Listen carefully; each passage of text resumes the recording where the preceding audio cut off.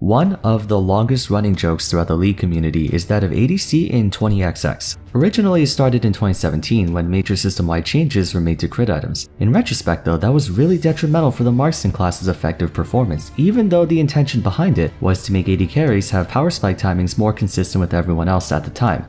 Of course, now we have the introduction of mythic items which, after 10 years, finally granted some semblance of early game usability for the ever so frail and dependent Marksman class. But even now, it wouldn't be too big a stretch to say that ADCs host the weakest individual champions of them all, losing to just about every other class in head-on single combat besides maybe enchanters. That said, when you account for the sheer amount of damage output members of the class are capable of dishing out after acquiring the necessary items, it's not unreasonable to put them in such a weak state early on. There are very few champions who can match the DPS of a max crit, max attack speed AD carry, hence why they're called attack damage carry. Interestingly enough, while the player base collectively agrees that only those from the ranged Marksman class can be given the term ADC, there's a small yet conspicuous number of melee champions capable of itemizing crit chance, and it just so happens that all 5 of them are notoriously frustrating to balance and or deal with by the general player base. What's even more ironic is that they each have tools designed to counter ranged champions. Today we're going to analyze melee AD carries and why they're the reason the Marksman class is always weak in their early to mid game. To start, what exactly does the term attack damage carry even mean? Like, is it a champion that builds AD or is it something else? ADC is an archaic term referring to a champion that deals strong continuous damage with basic attacks and scales with attack related stats, i.e. attack damage, crit chance, and attack speed. Since then, it's been retired from official context and replaced with Marksmen to distinguish between ranged auto attackers and the ability to carry. So for the sake of this video, an ADC is someone who builds attack speed, crit chance, and or on-hit effects of some sort. It's commonly used to describe the Marksman class due to most if not all of their damage consisting of auto attacks. That being said, there is a group of melee champions well known for dealing high damage through attacks as well. The Skirmisher subclass, which is for all intents and purposes the melee ADC. While not every champion builds crit items in that class, a good portion of them do, and regularly find success doing so, namely Tryndamere, Yasuo, Yone, Master Yi, Viego on occasion, and though he's not considered a skirmisher, Gangplank. Despite being melee, these 6 champions are able to incorporate crit items into their build by virtue of their innate kits, sometimes even more efficiently than the class those items were intended for. The 3 most noteworthy examples are the ones you saw on the thumbnail of the video, Tryndamere and the 2 twin brothers Yasuo and Yone, who exclusively build crit items and even have built-in crit synergy. Tryndamere was for all intents and purposes the first true melee ADC to ever exist. His passive Battle Fury literally gives him free crit chance based on his Fury, and his playstyle consists of hitting you over and over and over again until you die, just like a Marksman. Since he receives a complimentary 40%, he needs only 3 items to reach max crit chance as opposed to Marksmen who need 5. Yasuo and Yone are a bit more nuanced, though they lean more on the side of spellcasting than they do auto attacks. The bulk of their damage stems from crit strikes thanks to Steel Tempest and Mortal Steel, which are AoE attacks that can critically strike. Not to mention their signature double crit passive allowing them to reach max crit chance with just 2 items. The other 3 melee ADCs have had an on and off history with crit items. Master Yi had an on-hit phase during the Sated Devourer and Old Guinsoo's Rageblade back when it had a Tiamat passive, and at one point people were building him full lethality with Duskblade and Collector. I mean, they still do now, but these days you see him itemizing some degree of crit items thanks to Alpha Strike having crit scaling. Viego as well, he has multiple different builds, but here or there you might run into someone who runs a very aggressive Kraken Slayer Infinity Edge Essence Reaver build. Main reason being, his Q and ultimate both do increased damage with crit chance. Finally, Gangplank, who effectively has a ranged auto attack every few seconds with Q, which when used in conjunction with Powder Keg gives them arguably the most powerful single instance burst attack in the game. Case in point,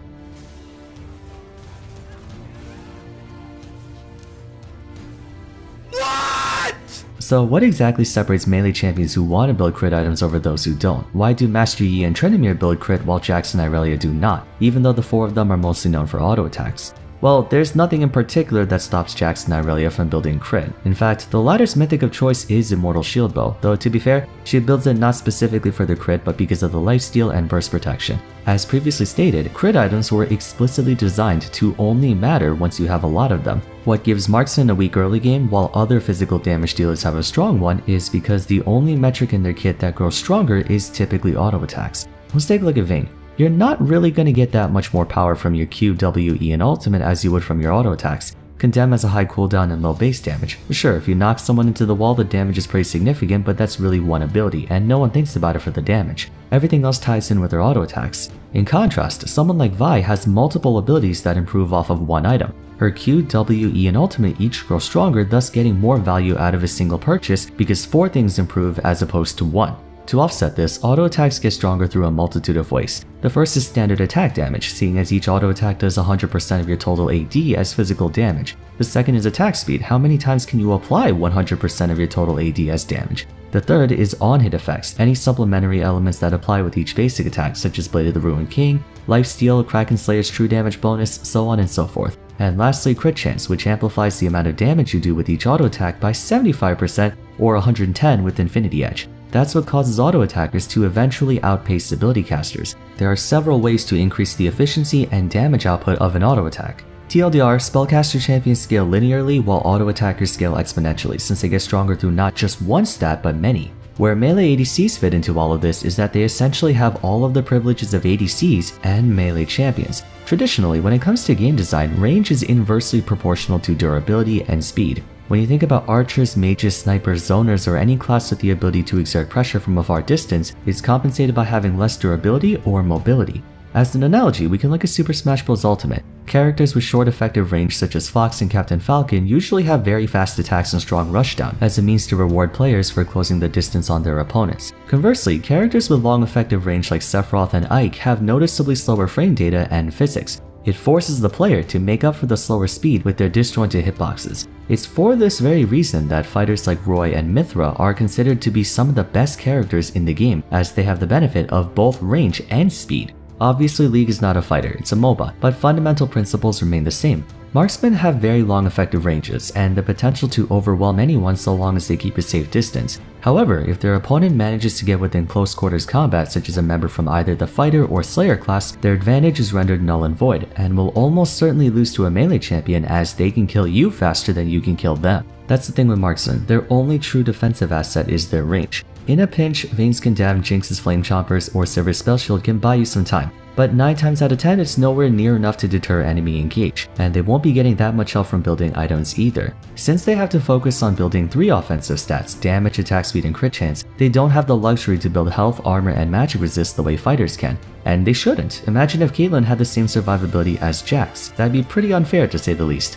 While it takes them a long time to finally get going, by using your long range resourcefully, you can buy yourself enough time until you reach that point. Now take the incredible damage scaling and itemization of a Marksman, apply it to a champion who is both fast and a little more resilient, and you get melee ADCs. They can dish out staggering amounts of DPS, while equipped with other tools that ranged AD carries don't have, such as more effective forms of defense and damaging abilities that do just as much as their auto attacks normally would. Additionally, since they get a little extra help through their base kits, they can power spike much earlier. Furthermore, all of them can easily gap close on ranged champions. The very existence of melee ADCs bottlenecks Marksmen and their itemizations from being good. Apart from Gangplank, Yasuo, Yone, Tryndamere, and Master Yi have been a problem ever since the introduction of mythic items because whatever ranged Marksman can use well, melee ADCs can use even better.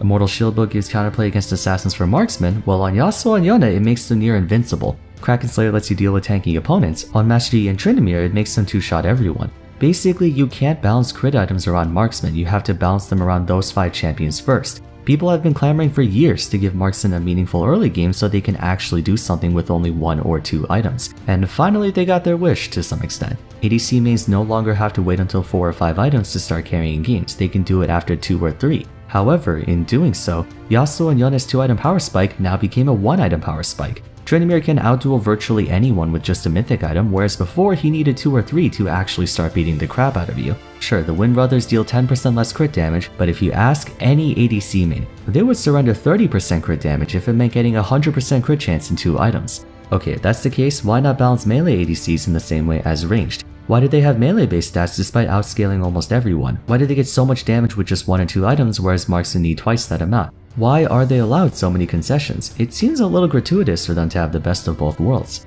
The words burn my tongue as I say them, but they can't survive without that stuff. Range is one of the most powerful combat stats in the game, even in spite of how every champion these days is a million dashes. The only way you can damage your opponent without any risk to taking damage yourself is through range. If you're a melee champion and you want to hurt someone, you're gonna get hurt back. That's why Tryndamere has his Q sustain, Yone gets a shield from W, Yasuo has Wind Wall in his passive, and Master Yi has Meditate. Dashes allow those with short range to get close to a long range attacker, but their effective range is still short, meaning they have a very small window of opportunity to dish out as much damage as they can, which is why they also have front-loaded burst elements. If they fail to kill you during that small window, their pressure literally goes from 100 to 0. Yone does have a ton of gap closers, but if he accidentally steps on a Caitlyn trap or gets condemned into a wall, he's as worthless as a cannon minion.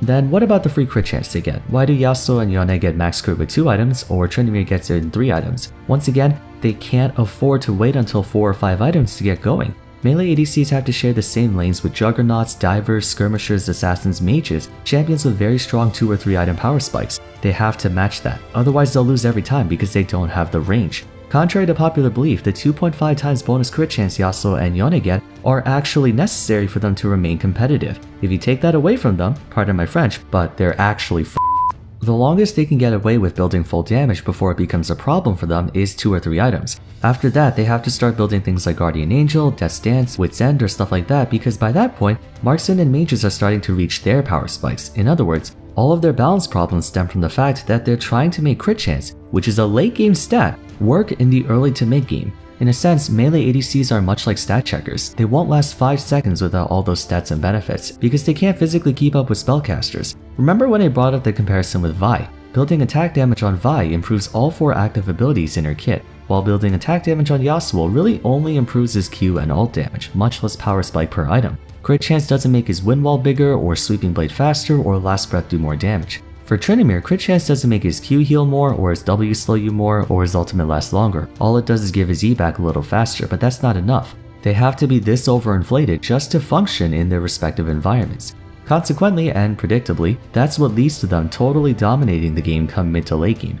I don't think I need to explain just how ridiculously overpowered a max item Tryndamere, Yasuo, Yone, Master Yi, heck even Gangplank is. I know I didn't really talk about Gangplank that much, but he's a bit of an odd case. Just earlier you saw him one-shot a full HP Annie in a single barrel. What are you supposed to even do in that situation? How can a marksman stop a Yone from wiping them off the face of the earth before you can get even one auto attack in? That's the design problem with melee ADCs, and why they're single-handedly preventing marksmen from ever experiencing the feeling of being relevant before 20 minutes. In simple catch-22 fashion, if you want marksmen to be strong, it makes melee ADCs overpowered. But if you want to balance melee ADCs, then marksmen will be complete garbage. There's a reason that in almost every other game there are design constraints put in place to prevent unconscionable things such as this. It doesn't matter the genre, these rules are universal. In fact, that's something League of Legends has been struggling with as a whole. They continue to release champions that are sort of able to do everything. Not saying you can't think outside of the box. For example, Vex is an anti-mobility mage designed to counter divers and assassins who otherwise counter mages.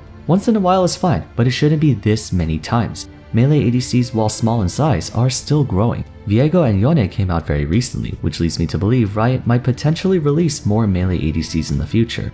I'm not against it per se, but it's a huge reason why Marksmen are permanently kept weak in the early game relative to everyone else. Granted, it's not the only reason. Like I said, being a ranged champion automatically comes with a lot of benefits that should be compensated elsewhere. I don't think we should give a hyper carry like Vayne or Kai'Sa the same early game as a Lee Sin or Rengar. But what do you guys think about melee ADCs? Do you think they should even be allowed to exist at all? In my community post a while back, I noticed a good number of comments that said Yasuo and Yone should not have crit scaling at all, and they should just be regular skirmishers like Riven or Irelia. I don't disagree with that actually. Tryndamere should just be reworked. Master Yi, Viego, and Gangplank are viable without going crit, so the Wind Brothers are the only remaining holdout. Although crit chance is such a core part of their kit that it feels wrong to just take it out too. It's a tough hole to get out of. On the other hand, maybe I'm just over-exaggerating on how much melee ADCs affect crit item balance. If that's the case, then feel free to call me out on that. Anyways, if you enjoyed the video, I'd appreciate it if you left a like and subscribed. Consider following me on Twitter, joining my Discord server, and checking out my other group discussions after this one. But for now, thank you all so much for watching, and I'll see you again soon in the next video. Take care.